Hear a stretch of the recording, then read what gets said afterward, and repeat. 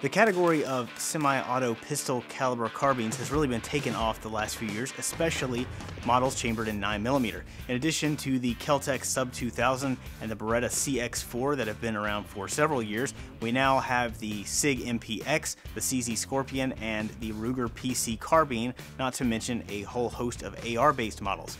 So it's no surprise that one of the most common questions I've been asked lately is, what kind of self-defense ammo to use in a pistol caliber carbine? It's usually pretty safe to assume that a load that works well out of a short handgun barrel will also work well out of a full-size handgun.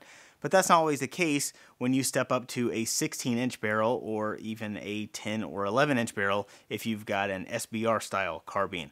Our ballistic gel testing database contains over 200 self-defense handgun loads that we have tested so far. Most of those tests were done with compact pistols with barrels around 3.5 inches. We're not planning to repeat all of those tests with carbines anytime soon, but since so many of you guys seem interested in this topic, I thought I would run a few quick informal tests to see if there were any obvious trends that might help give us some basic guidelines for carbine ammo selection. Since the majority of pistol caliber carbines are chambered for 9mm, I decided to stick with that caliber for the tests. I started with 3 popular loads that all have proven reputations from both gel testing and from real-world use with law enforcement: 124 grain Speer Gold Dot, 124 grain Federal HST, and 147 grain Federal HST. And then, because this experiment is really all about velocity, I also included the plus P versions of each of those loads. I tested all 6 in clear ballistics gel with a Ruger PC carbine that has a 16.1 inch barrel. But before we get to those results, there is a lot we can learn just from looking at velocity. Along with the Ruger carbine, I also measured the velocity of these 6 loads with a Beretta 92 with a 4.7 inch barrel and a customized short barrel Beretta CX4 carbine with a 12.5 inch barrel. And then we also have the velocity data from the Smith & Wesson M&P 9 compact test gun that we used in our original gel test a few years back. Here's a chart with all the raw data for you spreadsheet enthusiasts. I took the average velocity of 5 rounds from each gun and ammo combo measured with a Lab Radar brand chronograph. It is a little easier to identify some trends if we look at these in a more visual format. Starting with the 147 grain loads, it's apparent that there is very little change from one gun to the next. That's not necessarily a bad thing because these heavier HST bullets are not as dependent on barrel length and velocity as a lot of other bullets. They tend to work just as well out of a short barrel as they do out of a long barrel. It's also interesting that both of these loads had a slight velocity reduction with the 16-inch barrel. This is not that unusual with 9mm. A lot of loads have burned all of their powder and hit their maximum velocity well before they get to 16 inches, and that last few inches of barrel ends up just slowing the bullet down a little bit.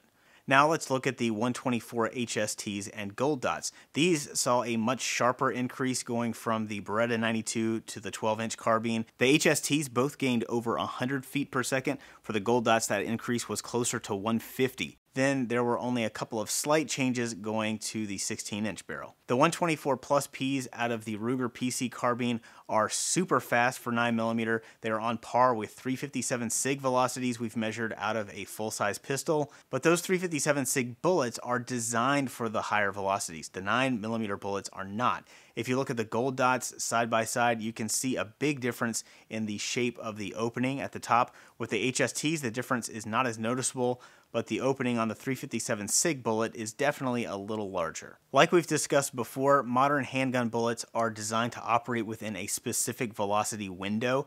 If it's too slow, it might penetrate, but it won't expand, especially with barriers.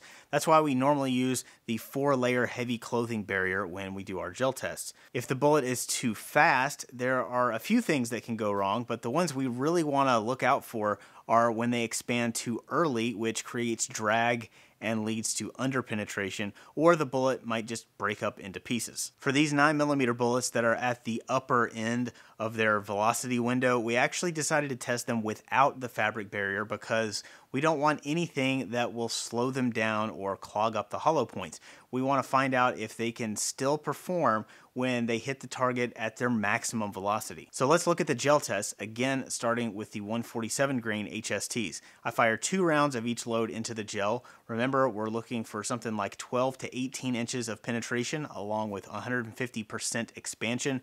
The 147s did pretty much the same thing with the carbine that we saw in our original short barrel pistol test, which is not surprising because there was very little change in velocity. Expansion and penetration were both excellent. The 124 grain HSTs also looked really good. Even the Plus P, which was moving at 153 feet per second faster out of the carbine, still managed to have good performance. There was a little more expansion here than when either of these were fired out of the M&P Compact, and there was around 4 to 5 inches less penetration, but it was still within the ideal range. Okay, now the gold dots, and here's where things really get interesting. The standard pressure 124 grain gold dots only penetrated to 10 inches. The Plus Ps made it to 15 inches, but take a look at these bullets. This is beyond controlled expansion. This is uncontrolled deformation.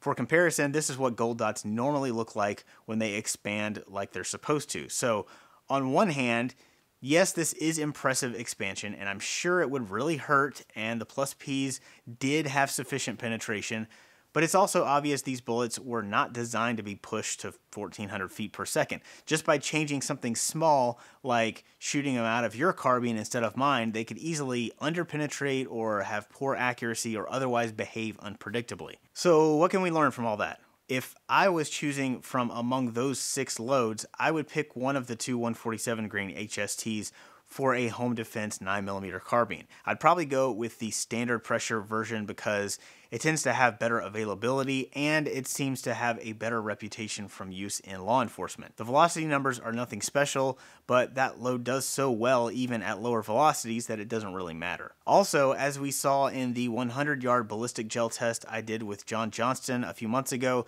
heavier for caliber bullets seem to do better at long distance than the faster, lighter bullets. If you're using a 9mm carbine because you think you might have to take a longer shot for some reason, now you've got 2 very good reasons to consider using a heavier bullet. If you're wondering about a load that's not one of the 6 I just tested, you can probably make some educated decisions if you have access to a chronograph and you can measure the velocity out of your gun. Most ammo manufacturers publish the velocity of their jacketed hollow point loads either on their website or on the ammo box itself. Sometimes they tell you the length of their test barrel, sometimes they don't. In this case, you don't really need to know that. You can probably assume that the published velocity is somewhere within the intended operating window for that bullet. If you measure that velocity out of your carbine and it's like 150 or 200 feet per second faster than that, you might want to consider a different load.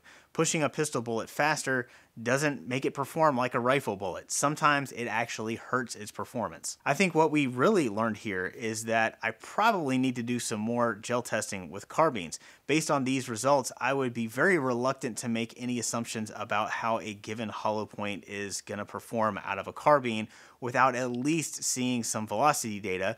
And even then, it's just a rough guess. If that's something you guys would like to see more of in the future, be sure to let me know in the comments. In the meantime, you can support us by getting all of your favorite ammo with lightning fast shipping at luckygunner.com.